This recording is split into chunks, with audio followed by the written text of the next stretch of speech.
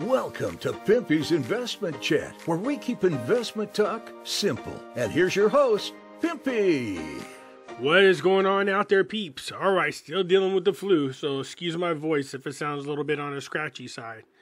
I got a lot of people asking me if the Iraqi Dinar exchange rate has changed again. No, it has not. When you hear people out there, whether it's from the news or people posting about the exchange rate, they're usually talking about the open market rate, which is different than the official rate. We know right now the official rate is at $1,300. We know also the black market is somewhere around $1,450, which is where they wanted it in the first place. So let's get back to Iraq and find out if there's any good news out there. Before we get started, do me a favor, hit that thumbs up button. If you're not a subscriber, please do so, because when you do, it helps out the channel, and I certainly do appreciate it. If you're thinking about buying gold and silver, check out our friends at Money Metals Exchange. The link is down below in the description. If you are a first-time buyer and you spend more than $200, you will get an additional ½ ounce of silver with your order. Just follow the link down below in the description. No promo codes are needed. You can find me on other social media platforms like Facebook. I do have my own group called Pimpy's Investment Chat. Over here, we do talk about gold, silver, cryptocurrency, as well as foreign currency investments and any other investments you wish to talk about. Come on over here. It's free to join. Just follow the link down below in the description. I can be found on Twitter, MeWe, YouTube, Odyssey, and now Rumble. Yes, that's right. I finally got a Rumble. And in addition to that, you can find me over here at Pimpy's News Network.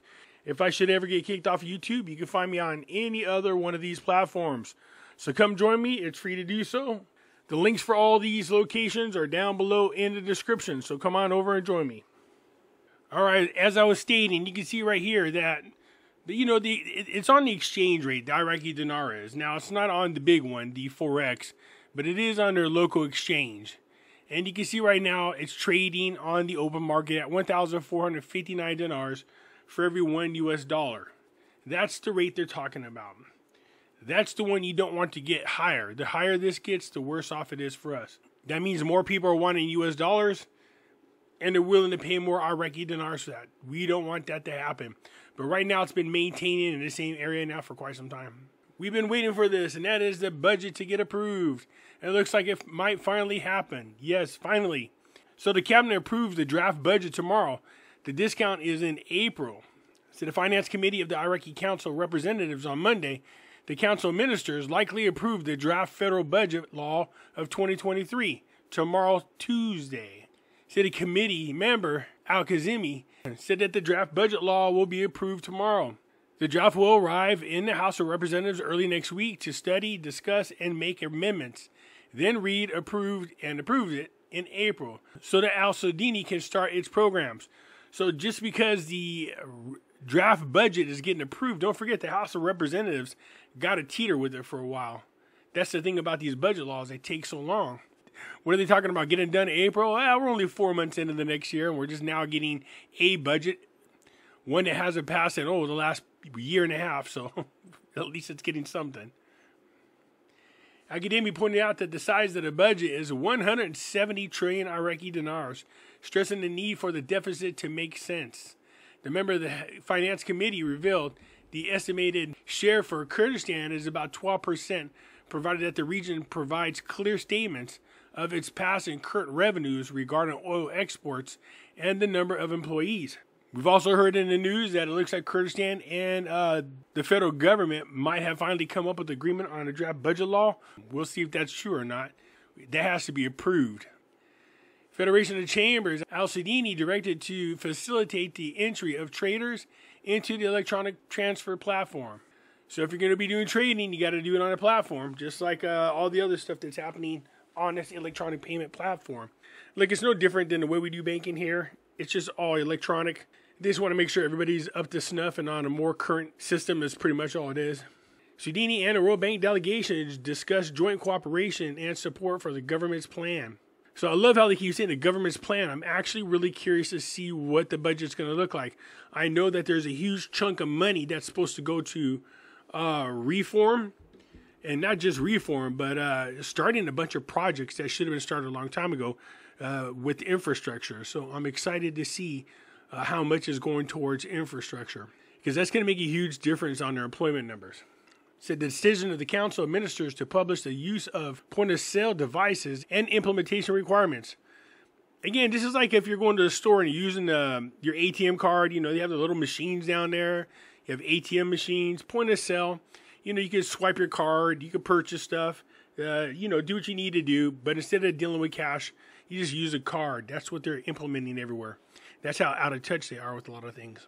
So the finance minister said, we are determined to proceed with a package of fundamental reforms.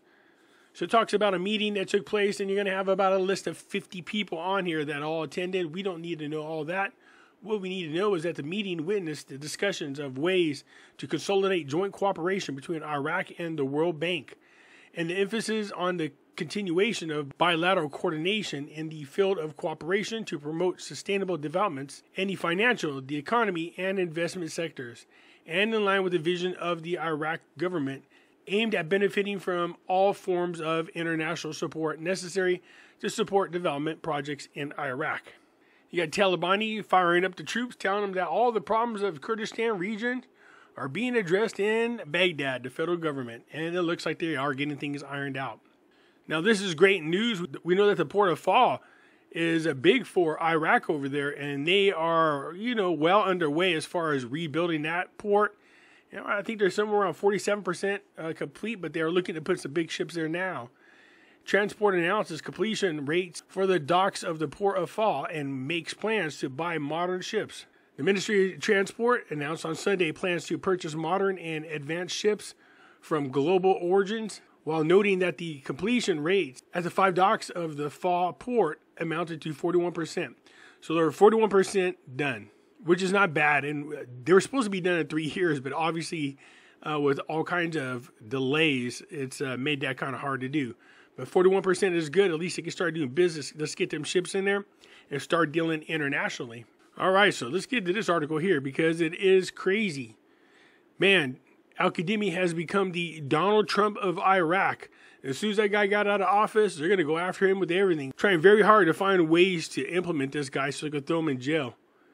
Sounds familiar. An important statement from Al-Qadimi regarding the recent arrest warrants against his government team. He says, we look through the means of communications with astonishment. The leaked news about the issuance of arrest warrants against a number of members of the government team of the former Prime Minister Al-Qadimi, since it has unfortunately become a contact for suspicious pages to circulate leaks from the most sensitive state institutions before they pass through official contacts. We find it necessary to mention the following. So, as usual, the news is doing their part by selective leaking of information. They're going to do what they can to try to make it sound worse than it is. Like I said, Al-Qadimi is the Donald Trump of Iraq. First, while we are proud of all the state institutions and have worked to support them, this type of executive action taken by investigative bodies linked to forces, parties, and political leanings that lack acceptable levels of independence indicates an open political approach in the targeting and liquidating everyone associated with the work with the previous government, regardless of the nature of their work. The measures of isolation, deportation, and administrative abuse that excludes hundreds of state employees within a few weeks were an example of this targeting. Second, all Iraqis know that the government of Al-Qadimi, and through the office of former prime minister, demanded that the first weeks various parties to check the file of tax secretariats according to the official letters, which was August 19th of 2020. After investigative procedures, the previous government, on September 26, 2022, revealed the circumstances of this file, referring to the accused after their arrest to the judiciary, and put all the details before the public opinion with courage and transparency, noting that the whole issue dates back to a long time before the formation of Al-Qadimi's government. Third, it is clear that the aforementioned personalities were accused selectively, away from the course of the investigation, and the responsibility was held on personalities who fully performed their legal role and were not related to the tax file in the first place, which constitutes additional evidence of the existence of clear political motives behind this. The action is supported and marketed. Yep, sounds just like Trump. Fourth, The intrigue and accusation reveals the continuous attempts to cover up the actual crimes, escape forward, and target political opponents.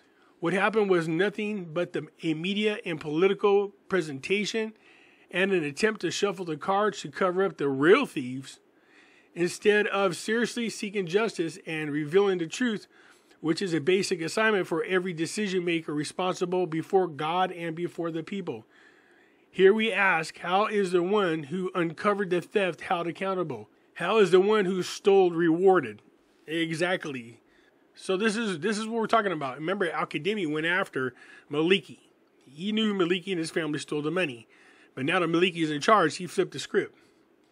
Fifth, as we affirm our lack of confidence in all the executive measures that led to the decisions, know the reasonableness and that they contain malicious political grievances and goals that have nothing to do with the truth or fairness. We demand and seek that the impartial Iraqi judiciary play its roles. And Al-Qadimi has to be careful. Remember, the Supreme Justice, the Supreme Court over there, are all aligned with Maliki, so he's better be careful. And that this is supported by the transparent and fair international investigation that includes all the case and its characters in a way that puts everyone before his responsibility and stops manipulation, selectivity, political revenge, and lack of transparency, and holds criminals accountable and those who stand behind them, so that the Iraqis know who really steals their money and who uses them as a barricade to strike their political opponents in a manner that has nothing to do with human civilization. So Al-Qadimi pledged to the Iraqi people to defend their interests at all costs, and he assumed responsibilities aware of the size of the threats and the unclear political atmosphere, which has been translated over the past 2 years into exposure, attacks, and assassination attempts that included the entire government team, as well as international institutions for political purposes. This recklessness was and still is visible and reflects an approach that all sincere people must confront and stop. Al-Qadimi is fully convinced of his role, which he performed with sincerity and honesty, and his behavior as an ethical approach in political and administrative dealings. And this, unfortunately, is missing in our days. We would like to confirm that he said previously, today and tomorrow, that he does not want to pursue or perpetrate the same vengeful behavior, due to the state is not built like this, but rather quietly and allowing its institutions to work away from any pressures or directives to achieve justice and the rule of justice. So go on, Al-Qadimi. Let's keep our fingers crossed and thoughts or prayers out to Al-Qadimi. I can only imagine what he's going through. We see it happening over here in the United States. Anyways, that's it for now, you guys. Let me know what you think. I look forward to your comments down below. I'll get back at you later. I'm out.